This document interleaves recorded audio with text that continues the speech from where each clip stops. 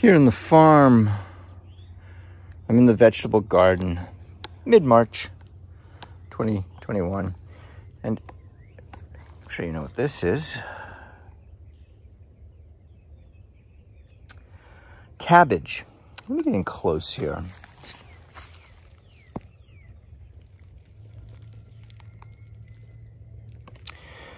The cabbage looks good. I've got a couple of them. Here's another one that's doing pretty well. That's a cabbage that haven't done yet, and it's right next to the broccoli. And these are same season. Well, there's some cabbage right here, and in this cabbage,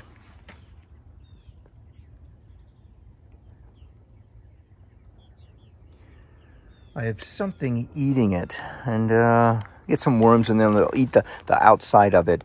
Dig down. You can usually peel it away, and then go ahead and it's actually pretty delicious.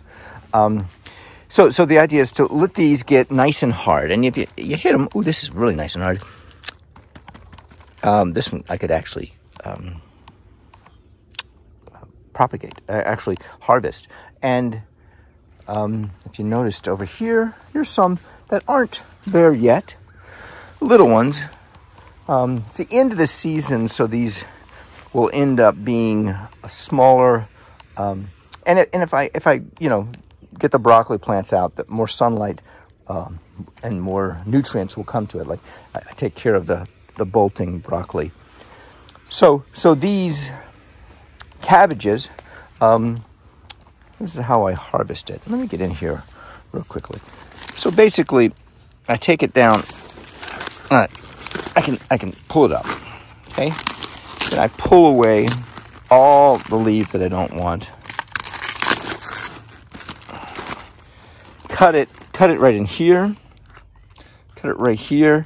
Take this, peel it a little bit more, and I don't have two hands to do it. Peel it a little bit more, and when I do that, it ends up being delicious cabbage. Nice and hard. I mean, this is nice and hard. Hang on a minute.